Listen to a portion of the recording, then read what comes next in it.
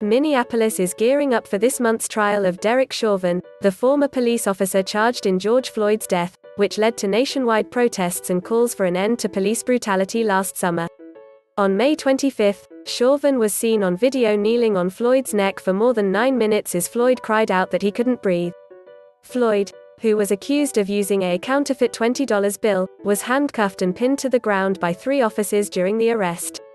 Chauvin continued to press his knee into Floyd's neck minutes after he became non-responsive as bystanders repeatedly asked officers to check for a pulse.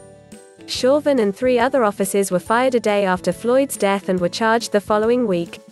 Floyd's name became a rallying cry as protests spread to more than 1,700 cities and towns in all 50 states and around the world. In Minneapolis, thousands of protesters demanded the officers be held accountable and called for police reform. Though many demonstrations were peaceful, businesses were looted on several nights, and a police station was burned. Last month, city officials began solidifying security plans and establishing a security perimeter around City Hall, nearby buildings and the courthouse where jury selection will begin Monday. Streets will be closed, businesses will be boarded up, and National Guard troops and hundreds of law enforcement officers will be in place in anticipation of potential unrest during the trial, set to begin March 29. Minneapolis Mayor Jacob Frey said the trial will probably increase trauma for many, especially as the verdict draws near, and safety will be a top priority. "We believe it is on us to honor the magnitude of this moment and ensure that our families in this city feel safe," Frey said. Here's everything you need to know about the trial of Derek Chauvin. Jury selection is scheduled to begin Monday. The prosecution and defense are set to start opening statements March 29.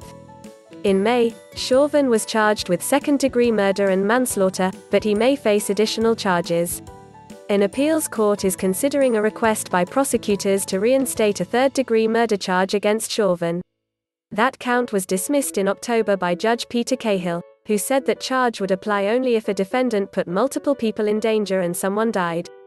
According to Minnesota law, third-degree murder involves perpetrating an act eminently dangerous to others and evincing a depraved mind.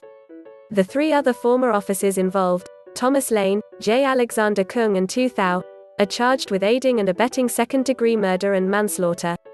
They are scheduled for trial together in August. Chauvin posted a $1 million bond in October and was released from state prison. This is not the only time Chauvin may face legal repercussions related to Floyd's death.